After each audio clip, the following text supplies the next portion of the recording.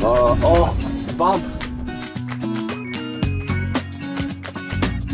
How does it feel to win your first round?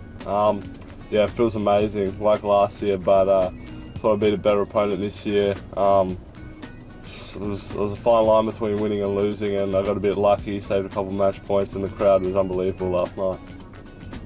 What was going through your head during victory lap? Not again. Yeah. Not again. I knew I did it last year, and I didn't know if I should do it again, but it's pretty unreal. Again, the crowd was unbelievable, so I thought I had to show them some respect by running around and giving them high fives, but it was a pretty unreal feeling for me. You're known for your tennis. Tell us something we don't know about you. Oh.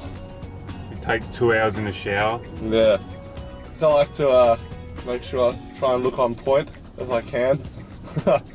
What do you do when you are not playing tennis? I like to hang out with photos of himself. Well, next I didn't know. question. Are you doing next this? question. That's answered. You're doing this? That's the answer. Hang on. When I'm not taking photos of myself, I go to the beach, hang out with friends, play PlayStation and watch NBA. I take it pretty low key, pretty chilled. Are you romantic? Definitely not. I've actually gotten a few abusive messages saying how I don't give people compliments. But I like to think I'm a pretty nice guy. Who was the last person you sent a text to? I think I was probably one of my mates replying to last night. I know my brother's having a look right now. Liar. Her name was... Are you dating anyone at the moment? Negative. I wouldn't want to lock myself up. You gonna react to everything I say? Could I get out of this car?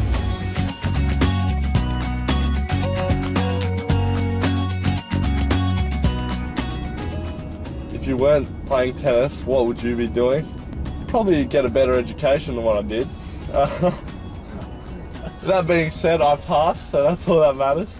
I don't know, ideally it would be being an NBA player, but that's a very hard task.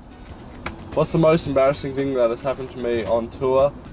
Maybe getting hit in the neck on Kids Day. As a ranker crossed and hit a volley and cleaned me in the neck. Didn't know we were taking it that seriously, but obviously she was. How often do you call your mum? Actually, never. She calls me all the time. Pretty standard conversation with her. She just asks me how I'm going. She doesn't know a lot about tennis. Asks me how I'm going and if I'm eating well, and if I'm putting my sunscreen on.